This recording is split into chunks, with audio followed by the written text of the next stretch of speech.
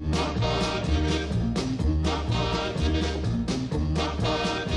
they often call me Speedo, but my real name is Mr. I think that people have always wanted heroes and always will. Unfortunately, sometimes the time isn't right for us because our leaders don't seem to be heroes. In the early 60s, we had Jack Kennedy, and I think that brought about a revival of the spirit of heroism.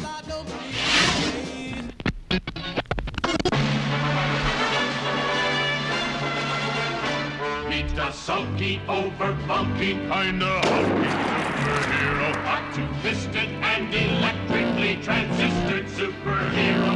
An exotically erotic and aquatic superhero. The Marvel superheroes have arrived. Superpowered from the forehead to the toes. Watch them change their very shape before your nose. They are great striking superhero, change to Viking superhero. A humping and reel, swinging shield, flinging superhero. They're the latest, they're the greatest, ultimate superhero.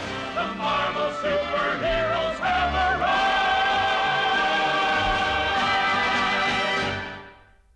When I started, I sprung from the Depression years of this country, where the most important thing was just to have a steady job. You were a very successful person if you worked steadily by my lights. So my prime concern was to please the publisher, the work I did, so that I would have a steady job, and I was successful at that. But after a while, I realized what I was doing was pretty meaningless, and I was doing the same thing over and over, year after year. And when we started Marvel Comics, I had been ready to quit. I figured, enough.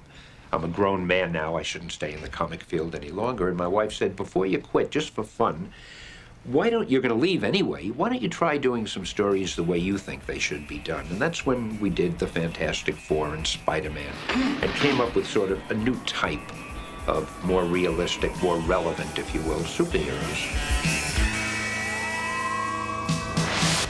I want to be a member of the Fantastic Four, so now let's get down to business. How much does the job pay?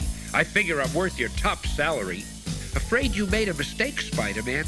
We're a non-profit organization. We pay no salaries or bonuses. Any profit we make goes into scientific research. You came to the wrong place, pal. This isn't General Motors.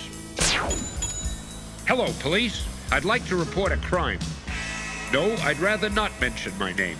I'm just a private citizen trying to do his duty.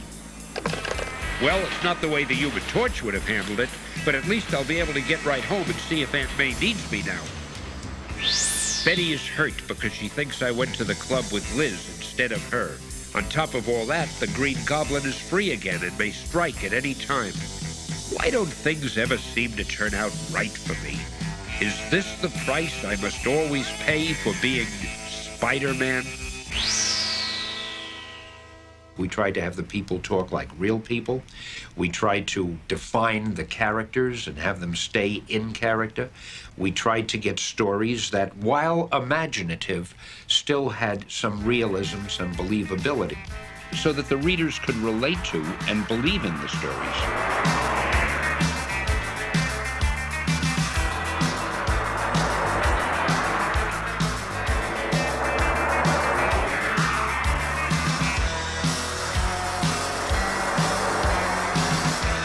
In the early 60s, it's as though there was some inspiration that hit.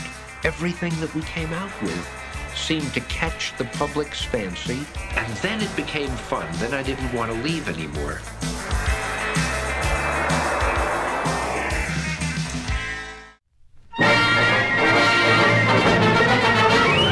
Stand a little straighter, walk a little prouder, be an innovator, laugh a little louder, go forever greater, we can show you how to, and when will you be then? You'll belong